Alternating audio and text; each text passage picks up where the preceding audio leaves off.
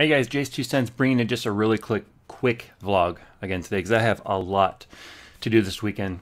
I spent a lot of time on Thursday doing that PC build I promised. I spent, God, half the night last night doing editing on it. I spent the first half of the day today doing editing on it, and then we took a trip to Fry's. And I didn't vlog it because it was literally a drive there as fast as we can, get in, get what we needed, and get out. Because the wife is off doing some secret project for Valentine's Day. I'm not too sure what it is. But I picked up some stuff that I'm also going to be making some videos out of over on the tech channel if you're really into custom built computers and stuff.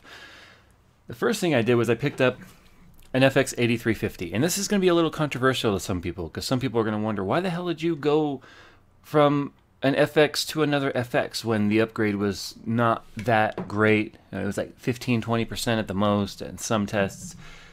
There's a reason for that. But I was able to sell my 8120 for $100 and this cost $189. So in the end this cost me $90 plus tax. So the improvement for $90 was definitely worth it.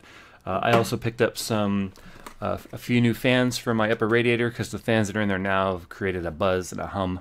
And they're very loud and annoying when the computer ramps up. So some Corsair fans in there. Love Corsair, amazing company. And so what I'm going to do now, I've got this table set up behind me, and the sugar-free licorice, by the way, mostly for my daughter.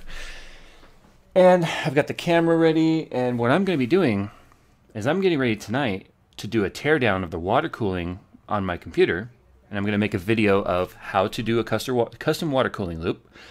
And I'm going to do a video about, here's my daughter back there, and I'm going to do a video about how to overclock an FX processor.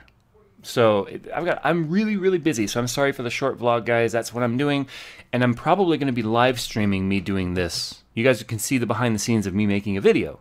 I'm thinking about doing that. It's not for sure. If you follow me on Twitter, make sure you check for that. If you're subscribed to my tech channel, if I decide to go live, it'll be up on there. So I will see you guys later. Keep an eye on Twitter. Keep an eye on your sub box because I very well may be going live for you guys seeing me tear everything apart in my computer. Live on the interwebs. See ya.